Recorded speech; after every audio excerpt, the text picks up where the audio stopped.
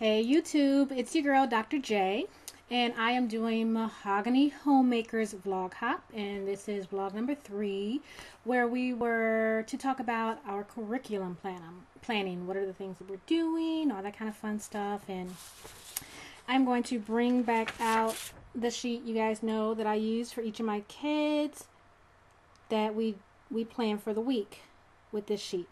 So it has the categories and how many times we're going to hit those categories. So for instance, my kids, their reading program that they use is called Easy Read. And it is a computer-based program, and it has 5 boxes because we're going to hit that every day in a week. And so for our basic things that we're going to hit every day, that is going to be a set package for us. Easy Read, Stanford's EPGY program for language arts for my oldest, and for math for all 3 kids. So those are going to be the standard programs that we're going to use every day. Now, after that, planning gets more difficult for me, and I'm going to show you guys why in a minute. The only thing that I'm going to cover is language arts and reading, spelling, and math, because everything else, if I added in all this other stuff, this will be way too long. So basically, you guys know with my philosophy, we never use just one thing. We always pull from a lot of different sources so my kids can get things a lot of different ways. So since I know that they're going to get the basics of reading and language arts from one way, but with those programs, they're only going to have 20-minute or 15-minute sessions for each thing. So it's not going to be a lot of time that they're going to be on the computer for that day. So then I start to add in other things. Okay, what's another way that we can hit language arts? So, and I'm going to be putting books around and stuff, so I'm sorry. So another thing that we are going to use is going to be, as they come crashing down, Sylvan's Super Reading Success Books.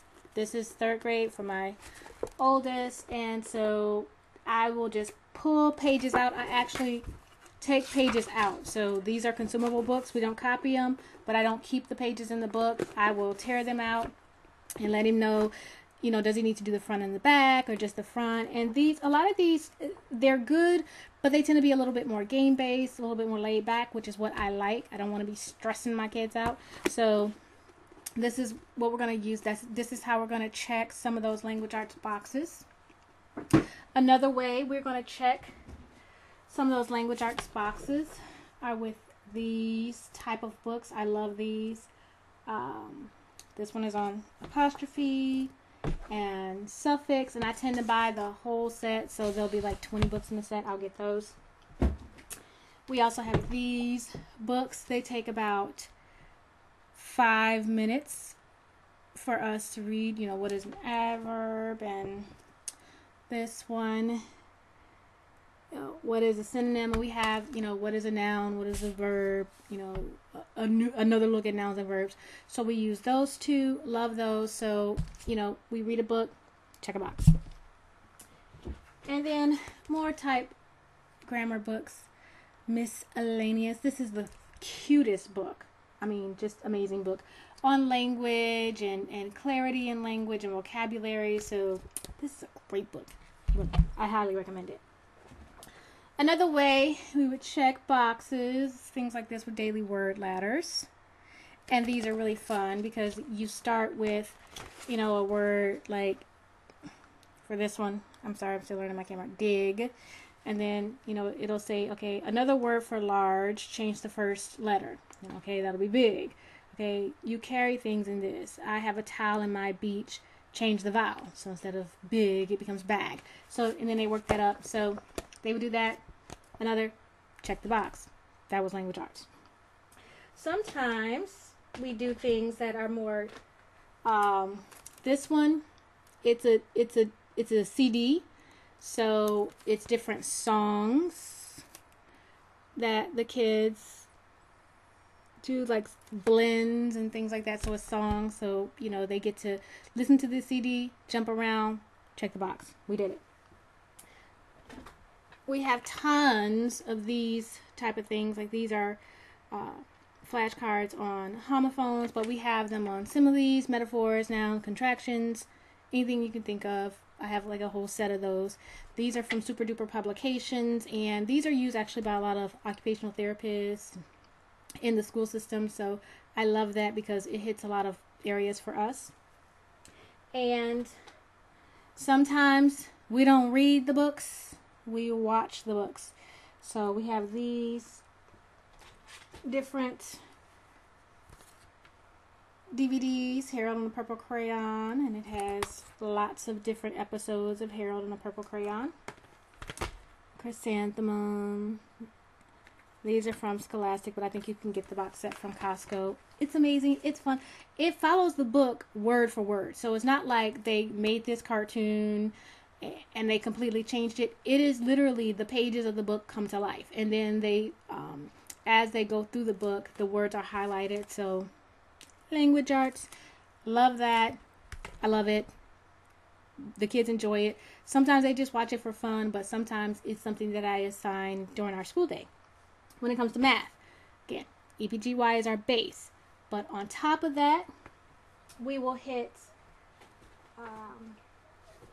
at times, sorry for going off camera, but we have Singapore math. These are challenging word problems. So I have, one of my children is doing 2nd grade math. So for her, this is her challenging word problem book.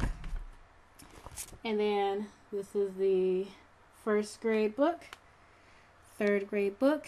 And you know, my kids, they generally go about up a grade level of math about every on average about 3 months. So like my one that's doing 1st grade math, he's probably about a couple weeks away from going into 2nd grade math. So the books, I just jump with them. So we have the challenging word problems books all the way through 6th grade. So that should get me through this year, this entire school year. So my 3rd grader, he will probably be pretty firmly into 6th grade math by the end of the school year. So about May time frame of 2014. So we have him covered through there. If he slows down a little bit, because he's about halfway through 3rd grade, so I'm sure he'll be into 4th grade at least, maybe 5th grade, if he slows down, which would be fine with me. So, but we're covered no matter how fast or slow he goes. We also do, you guys know, we do Life of Fred. So those are Life of Fred books. So you have Life of Fred, and we're covered through, y'all know we're covered through trigonometry with Life of Fred. So we have all the books, so they can go as slow as they please or as fast as they please. Every time we sit down with Life of Fred, we tend to do a chapter, an entire chapter, but we don't do it every week. You know, we might do it twice a month. So the kids like it, but we tend to do so many things that we don't, you know, say, okay, we have to do Life of Fred, you know, every day or every week. We don't do that. Some other books that we use to check the box. These books are great, the Math Start books. So we have like all the different levels from 1st through, I think we go up to level 3. And they're really fun books. Like this one is on different addition strategies. So, and we have them, you know, they cover lots of stuff. You know, less than 0. So they have a book on going into negative numbers. They have books on, you know, shapes and sizes and all that kind of stuff. We also do things like this. Pythagoras, what's your angle? We do Primrose, the mathematical cat. We do, I mean, we have tons and tons and tons of math books that we sit down and read. So, and that's like our math supplements. We sit down and read math books. And we're big fans of the teaching company. So sometimes they will sit down and watch some of the lectures. This one is on the joy of mathematics. A really awesome, like this one covers like the joy of trigonometry and the joy of number E and infinity and infinite series. So it's not so much that they have to do the math. This just talks about why these sort of math concepts are fun. Why do people enjoy math? So that's what this series is about. And this one, this is Teaching Company Fundamentals of Math, and it's lecture based. It's kind of taking you through starting with addition and subtraction, and it goes all the way through like probability, introduction to statistics and probability and stuff. And it's just like Khan Academy, but on DVD. So I can take that in the car with us, as opposed to having to, be at a computer. So that's kind of, some of the stuff. We also have a lot of games. So we have language arts based games, we have math based games. And so what I'm looking for is, I'm always going to, when I plan our week, because we do a version of work boxes that's week based. So when I plan our week, I kind of think about what's our schedule going to be like, and then how are the kids doing, how are they feeling, and then I will start grabbing things off the shelf that we're going to use for that week to supplement some of the other things that they're doing. So if I know that we're going to have a busy week, we may do some of our supplement by watching DVDs while we're in the van. So we may, watch DVDs about books or the books on DVD. We may do, I may take some of our Math Start books with us so that we can read those books while we're waiting for music practice or waiting for dance, or if I have, one person that's in vision therapy, I'm going to be reading to the other two people who are not in vision therapy at that time.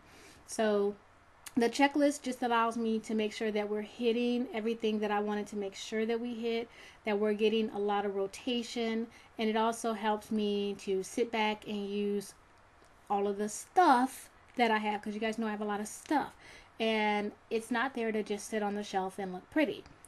I bought it for a reason, and I have to make sure that I find a way to implement it into our schooling. And so that's the way that I can make sure that we're hitting all those things, by having my check sheet and saying, okay, the kids are, working on this type of math. My son is, okay, he's working on balanced equations. What are some hands-on ways that we can hit balanced equations? Do I have a DVD that focuses on balanced equations? Do we have a book that's going to also reinforce balanced equations? So that's really how I'm going to hit things. And then also, at least once a week, we're going to do something that's above their level, that's going to be a little higher level for them to reach for. You guys know one of the struggles that I have is that my kids they're functioning at, they're at the 98 and 99% correct in their language arts and their math, and that's too high. I need to get them to a point where they're struggling a little bit, to teach them resilience, to teach them how to persevere, and they just haven't reached the point of struggle yet. And so we're trying to balance that. So that's why I introduce things that might be a little above their level, but they get it. So like, we're going to do a unit on time that I'm going to create. And in addition to learning about clocks and how to tell time and the history of time, we're also going to go over things like the space-time continuum, something that they're going to have to reach for, that they're going to have to really, rack their brain a little bit to learn how to wrap their mind around it, to give them a little bit of challenge. So that's another thing that I try to balance when I'm doing our day. So when it comes to curriculum, it ain't easy in this house, because I have lots of different levels.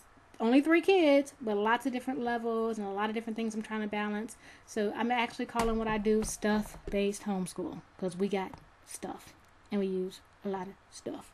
So hope that helps. Mahogany Homemaker, thank you for the vlog hop. It has been fun so far, and hope you enjoyed. Bye-bye.